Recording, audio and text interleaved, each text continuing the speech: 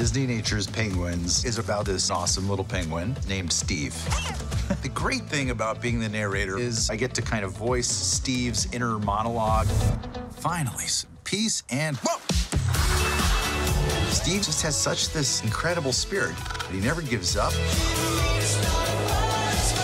We meet his mate, Adélie, and we see how they raise chicks together. I'm a new dad, and it really gave me some insight into Steve's trial and error parenting. I think people are really going to just love this movie.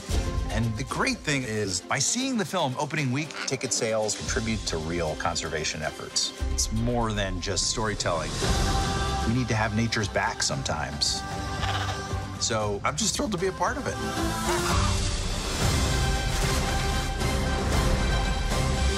Rated G.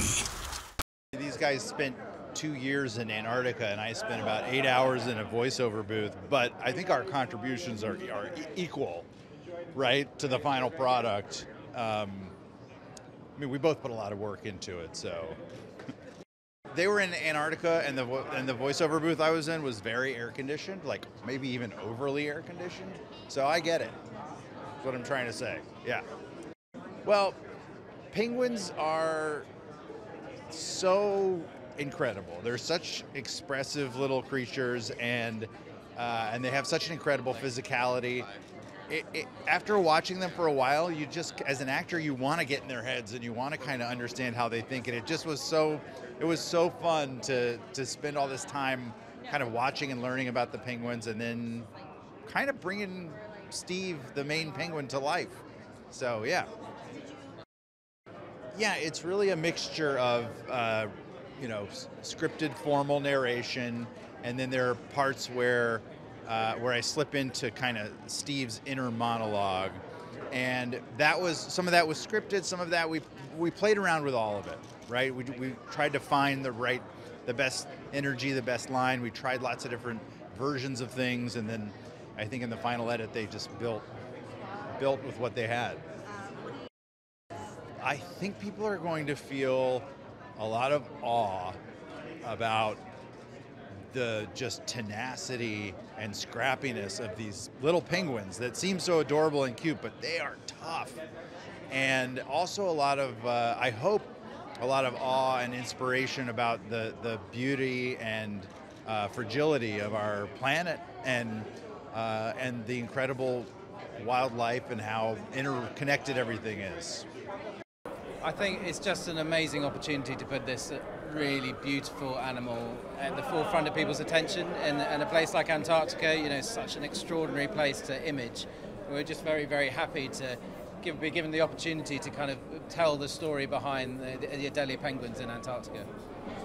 Very few people get the chance to go to Antarctica, and it's sort of an extraordinarily wonderful place. We want to take people there, and we want to introduce them to the most characterful animal on the planet, the Adélie penguin. He's just such a characterful guy, and it's a really fun movie.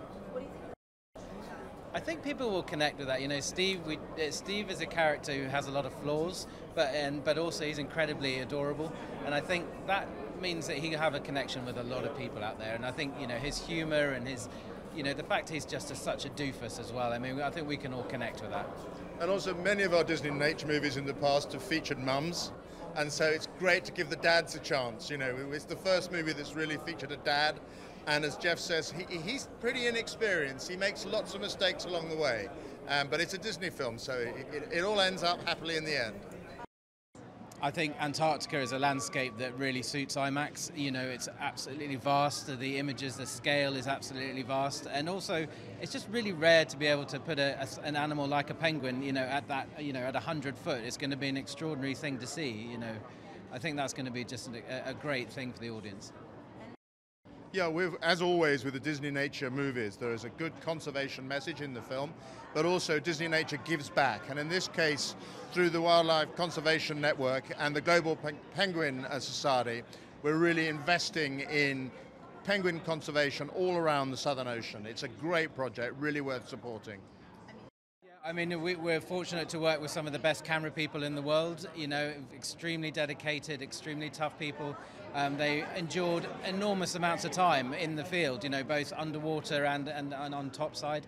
And, you know, we're just so lucky that we've got that talent at our fingertips, you know, to kind of be able to bring to a film like this. It's a very, very tough place to work, Antarctica. You know, temperature down to minus 70 Fahrenheit in the wind. You spend days in your tents waiting for the moments. And yeah, the making of bits at the end are great fun. It keeps people in their seats as the credits roll. Well, first of all, I think that the penguins, I mean, it's not funny really, but you can't help smiling with that waddling walk, you know. And it's the only way they can get around, but they just look comic. And I think children will absolutely love this movie. And the photography is out of this world, absolutely stunning. It took 4 years and several teams of hard work, cold, so cold. Well, Conservation Wet Network, Charlie Knowles, I've known them right since the beginning, and they're a wonderful organization. They support people who are out in the field studying animals that, you know, he starts them off, he helps them get going and provides money. So his idea was from the beginning to bring wealthy people to meet these usually rather young people out in the field. And so through the Wildlife Conservation Network, the penguin research will be supported. I mean, they're just so endearing. They're waddling along and then they come to a nice smooth bit, so they go sliding along on their tummies. And, you know, people who don't know will be amazed that they go off for such long journeys to look for food. And they'll be amazed to see the little downy chicks. They're just terrific. Well, you know, first of all, Steve is the every penguin, right? I mean, he is the quintessential guy who's just becoming a dad for the first time and trying to figure it out. And what's great is one of our directors, Jeff Wilson, is a young father as well.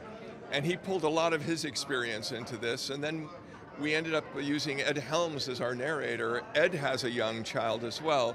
So a lot of millennial dads involved in this thing. You know, it's always interesting with these true life adventures because it's all about the story. I hope they fall in love with the character because, you know, it's funny. I work in animation as well as this. And, you know, in animation, we always talk about we create a world, we create a character, and then we tell a story. And, you know, the world is so phenomenal. I mean, when you see Antarctica and you see how beautiful Antarctica is, it's stunning. And then we have this amazing character, Steve, who you fall in love with, who is, you know, who you can see is trying his best. And then out of that, the story kind of evolves. And as we're filming, our cinematographers are jotting down what they're seeing, the behaviors, and that helps us all put together a story that is true to life. Well, you know, let's face it, IMAX is just a spectacular format, you know. And when you see a penguin the size of a house, it blows you away. It absolutely blows you away. And truly, IMAX, they're so careful about the picture, they're so careful about the sound. I mean, you know you're walking into like the premium experience when you do that. The weather in Antarctica is not always the kindest to you.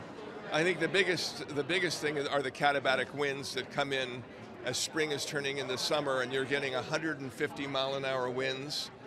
We had a team at Cape Crozier who essentially had a storage container and tents. And the storage container was for the equipment, and the tents were for the filmmakers. And so, to me, these guys out in the field are heroes. They are just amazing, and I am honored to be helping get this on screen.